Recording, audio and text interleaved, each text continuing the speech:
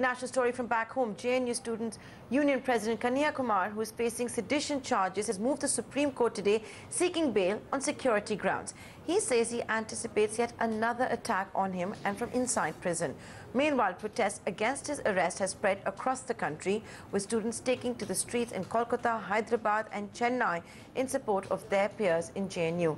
Things did turn ugly though in Kolkata when Jadavpur University students clashed with ABVP union members outside the university gate. There were protests against JNU students as well, with the ABVP students taking to the streets in Ahmedabad and Bengaluru.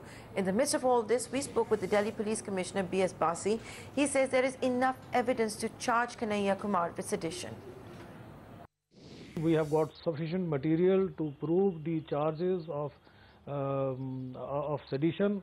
That is why when we produced him before the court after his arrest, and we produced the material available, on the basis of material available, the learned court remanded 3 days police custody.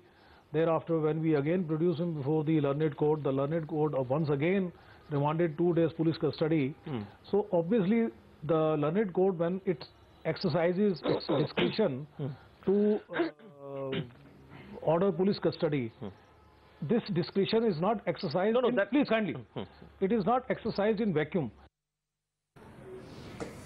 Well, that's the Delhi Chief of Police saying that Kanhaiya Kumar is guilty of sedition, and this is what they will prove in court. But who exactly is Kanhaiya Kumar, the person who's been in the eye of the storm for a week now and faces charges of sedition? Kamala, Sripada and Shylaja Verma get you more on the man. Kanhaiya Kumar arrived at the prestigious Jawaharlal Nehru University in 2011 to pursue an MPhil in International Studies. For the 29-year-old from Bihar in Begusarai, popularly known as Bihar's Leningrad, joining the AISF, the Communist Party of India's student wing, was perhaps natural. He stood for the JNU Students Union elections and won in September last year.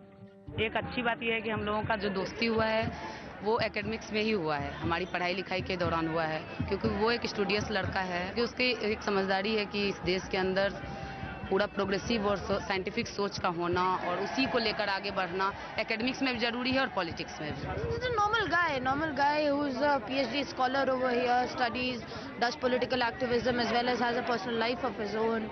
Goes around, has got friends across every organization, across everyone, across schools. So happy-go-lucky guy. Kanhaiya is pursuing a PhD in social transformation in South Africa. While his career ambitions are not clear, his academic interest has been noted. Presented a synopsis, it has been approved, and now he's in the starting of his data collection and beginning of his research.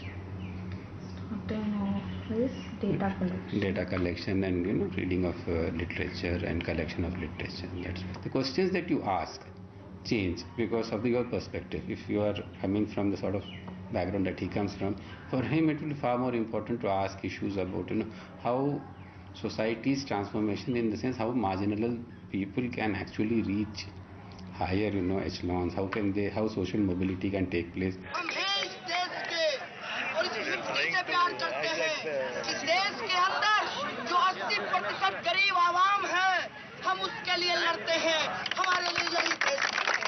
The son of a farmer and an Anganwadi worker, Kanhaiya's combative politics have been pro-poor. No matter what the immediate outcome of these tumultuous days of his life, his experience will pose deep questions for our society. Media के साथी कह रहे थे कि हमारे tax के पैसे से, सब्सिडी के पैसे से JNU चलता है. हाँ, सच है कि टैक्स के पैसे से चलता है, सच है कि सब्सिडी के पैसे से चलता है, लेकिन ये सवाल खड़ा करना चाहते हैं कि यूनिवर्सिटी होता किस लिए है.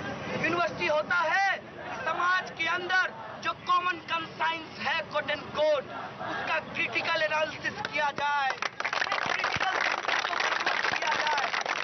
अगर यूनिवर्सिटी के काम में फेल है, कोई देश नहीं बनेगा, देश में कोई लोग शामिल नहीं होंगे.